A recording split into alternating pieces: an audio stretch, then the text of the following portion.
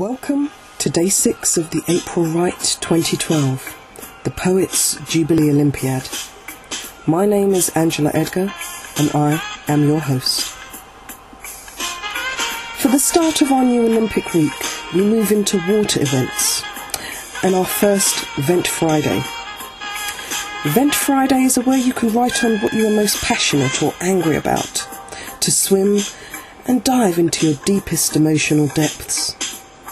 For today, I'm honoured to introduce guest host Zita Holbourne with her visual and audio inspiration. And here she is.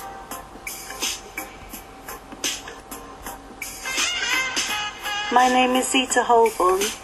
I'm a poet and spoken word artist, a visual artist, and a trade union and community activist. I'm the co-founder of Black Activists Rising Against the Cuts, or BARAC for short, which is a national organisation set up to campaign around the disproportionate impact of cuts on black workers, service users and communities, and on deprived communities. I'm a member of the Public and Commercial Services Union National Executive Committee, amongst other trade union roles. I'm passionate about equality and justice and involved in several campaigns fighting discrimination and injustice. My work as an activist often crosses over to my work as a poet and artist, with my poetry and art often described as political and being described myself as a griot of the struggle. My poem and painting for the April riots are both entitled Hoodies and Hijabs. They are in memory of Trayvon Martin, Shema Lawadi, and all those who had lost their lives in custody or because of discrimination, and as a tribute to all those fighting on their behalves for justice. Zita's topic and your title for Day 6 of the 5th Annual April Write is Injustice and Racism. As it's Vent Friday, please share your personal experiences or your thoughts and opinions on this subject. And here is Zita's poem and painting, Hoodies and Hijabs.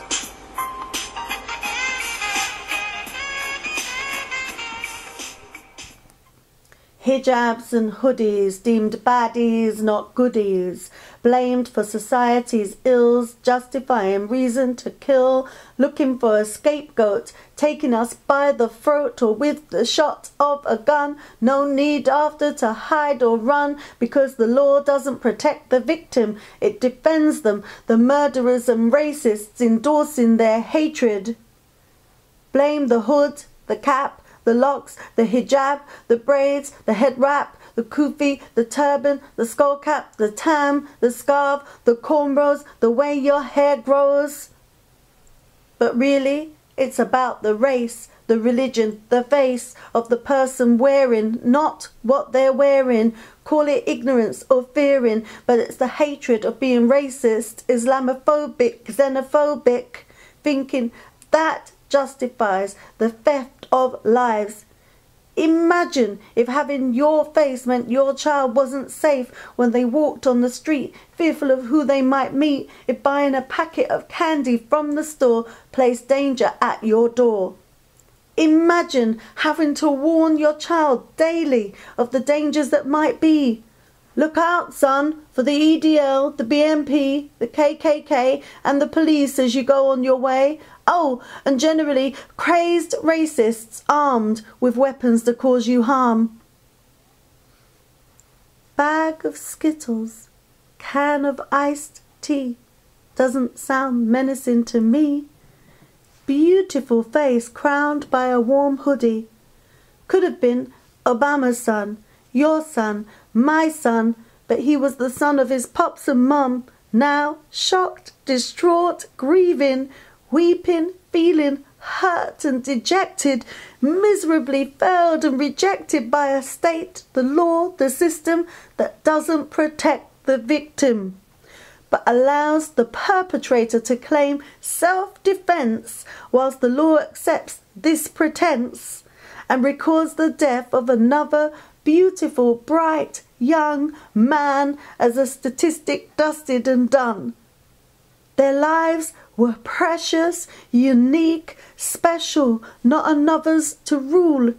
Every young person with dreams and aspirations is someone else's inspiration.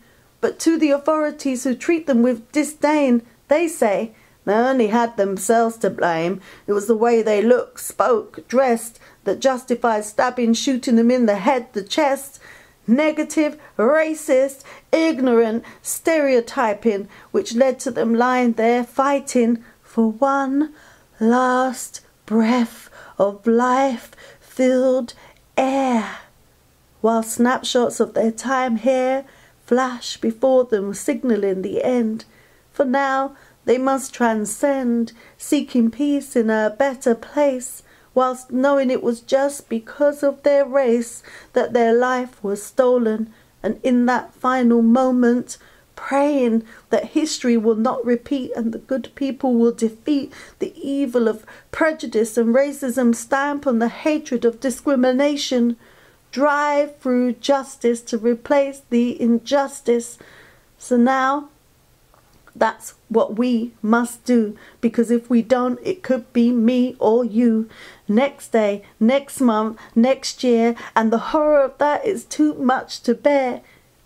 It's time to rise, stand, mobilize, and whilst we dry our eyes of tears wept for lives taken, whilst we feel our bodies shaking, whilst our anger is raw and our feelings bitter, we must remember we're better than those responsible for these crimes against humanity, not allow our standards to be lowered by their profanity.